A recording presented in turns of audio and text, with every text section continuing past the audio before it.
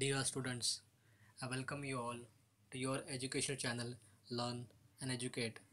Let us continue with our educational law series Code of Civil Procedure 1908,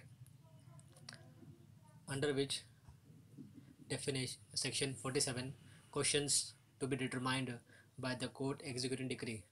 Part 2 General questions to be determined by the court executing decree. Section 47 questions to be determined by the court executing decree. Subsection 1 all questions arising between the parties to the suit in which the decree was passed or their representative and relating to the execution, discharge, or satisfaction of the decree shall be determined by the court executing the decree and not by a separate suit. It section 47 says about all the questions which are arising between the parties to the suit in which the decree was passed or their representative and the questions with respect to execution, discharge, or satisfaction of the decree shall be answered by the court executing the decree or not by a separate suit. A separate suit need not be filed for the execution of a particular decree. The executing court shall answer all the questions pertaining to the execution of a decree.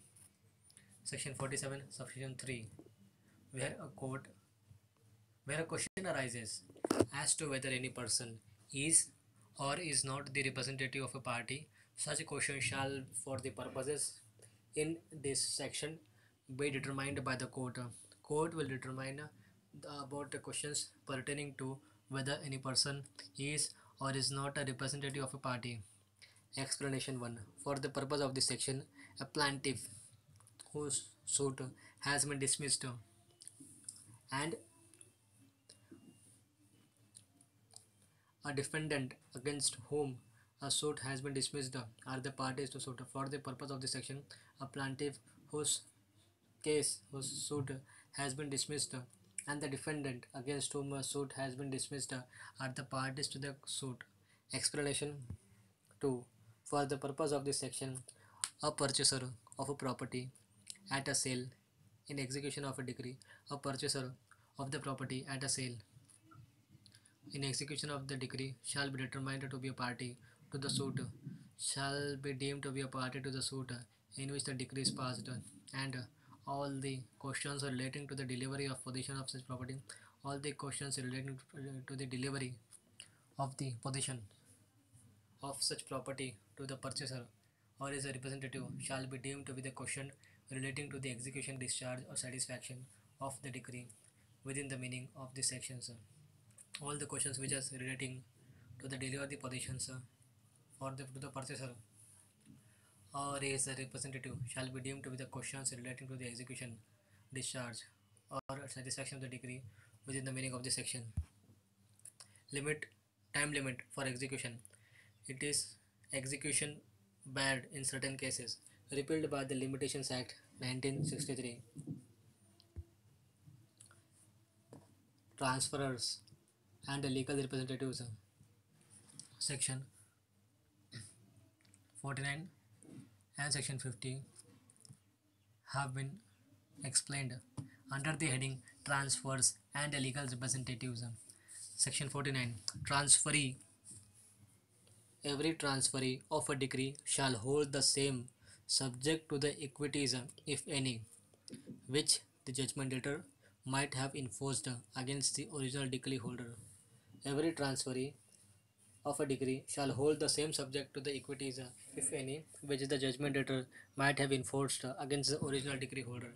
The judgment debtor which have enforced against the original decree holder, every transferee of the decree shall hold the same subject. The transferee of the degree shall hold all the same power, same subject, same equities, subject which are the judgment debtor might have enforced against the original decree holder. Section 50 under the heading Transferees and legal representatives. Section 50 legal representatives. Subsection 1 where a judgment debtor dies before the decree has been fully satisfied, then the holder of the decree may apply to the court which passed it to execute the same against the decree. Then the holder of this decree shall may apply to the court, which may pass it to execute the same against the legal representative of the deceased. Subsection 2 of section 15, where the decree is executed against such a legal representative, and he shall be liable only to the extent of the property of the deceased which has come to his hands and not been duly disposed of, and for the purpose of ascertaining such liability, the court executing the decree may, on its own motion or on the application of the decree holder, compel such legal representative to produce such accounts as it may think fit. Under subsection 2, the decree which is executed against a legal representative, he shall be liable only to the extent of the property of the deceased. He shall be liable only up to the extent of the property of the deceased which has come to his hands and not duly disposed of. And for the purpose of ascertaining such liability, the executing court shall, on its own motion, on an application of the decree holder, compel such a legal representative to produce such accounts as it thinks fit. In this, the legal representative will not be is not liable to pay anything extra from his own property. He can pay only up to the extent of the property which is which was under the legal title of the deceased judgment of the deceased judgment debtor, and not exceeding anything above the property which has come to his hands for the disposal. The legal representative is liable to pay, and the court may order to the legal representative of the judgment debtor to submit the accounts as it thinks fits. Section 47 deals with questions to be determined by the court executing the decree. Section 48 is repealed.